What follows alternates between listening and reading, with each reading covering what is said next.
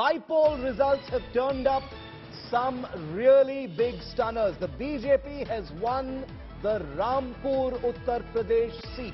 The BJP's Akash Saxena has defeated Asim Raja in the Rampur by-poll.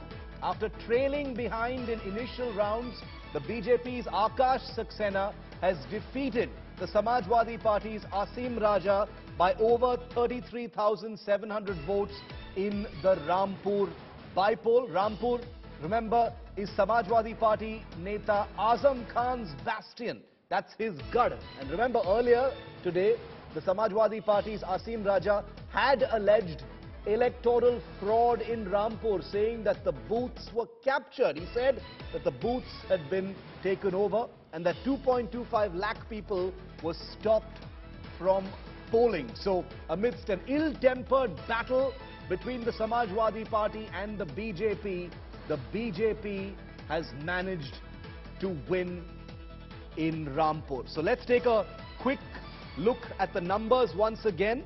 Rampur is the very important Samajwadi Party bastion of Azam Khan, who was disqualified, necessitating this particular by-poll. And now the BJP has taken that seat in what is turning out to be an extremely embarrassing turn of events for the Samajwadi Party. This is the Lok Sabha seat. Let's go across to India Today's Rahul Gautam for more. He joins us live from Rampur. Rahul, take us through how this happened. You know, how are the two parties looking at this? The Samajwadi Party already, claiming poll rigging, booth capturing and things like that. But it looks like Asim Raja has lost by a huge margin. Absolutely, and this is considered to be the biggest margin, that Rampur has ever seen in last 40 years. For 4 decades, Rampur has been voting for Azam Khan and his family. But this time around, BJP has breached this fortress of Samajwadi Party because they have won this seat with a big margin of almost 33,000 votes. Now, I myself spoke with Akash Saxena and he said that both Hindus and Muslims voted for BJP, and in fact, he also rejected all the allegations. You can see behind me, this is Akash Saxena's vehicle, which is now being taken to his residence, and obviously he's speaking with the media persons here. The BJP is making this victory big, given the fact that for 40 years, this seat has been with Azam Khan and his family. The BJP is saying that because people were actually upset and disappointed with kind of negative politics that Azam Khan has been playing from this stuff, that's why they had booted him out, and that's why they have voted for the BJP.